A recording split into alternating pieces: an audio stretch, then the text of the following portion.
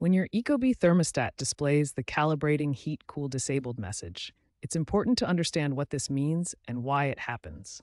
This message indicates that your Ecobee thermostat is temporarily unable to automatically switch between heating and cooling modes. The system has disabled automatic temperature adjustments while it performs an important self-check. The thermostat performs this calibration as a self-check to ensure accurate temperature readings. During this process, it fine-tunes its sensors for precision and ensures your HVAC system will operate optimally. Calibration typically occurs in several situations: after a power outage, following a firmware update, after a manual reset, or during the initial setup of your thermostat. The calibration process usually takes between 5 and 20 minutes to complete. This is the normal duration you should expect. However, if the message persists for longer than this time frame, it indicates there may be a problem that needs attention.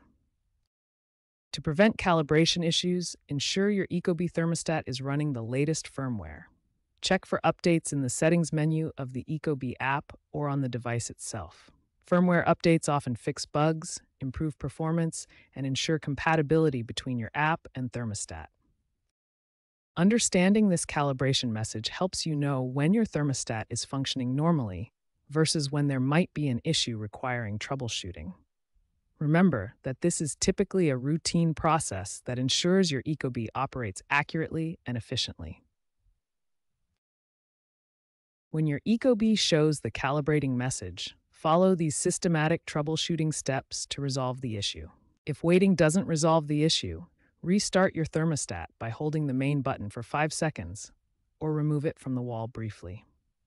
Next, power cycle your HVAC system.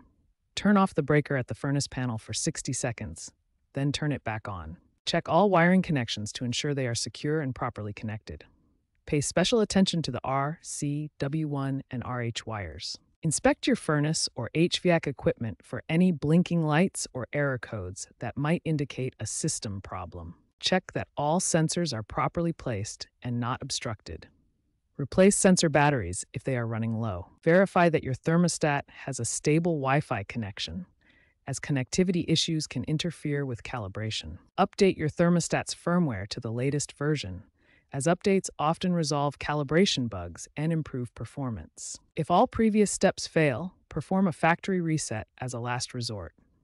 This will restore the thermostat to its original settings. Finally, if the calibration issue persists after all troubleshooting steps, contact Ecobee support for professional assistance.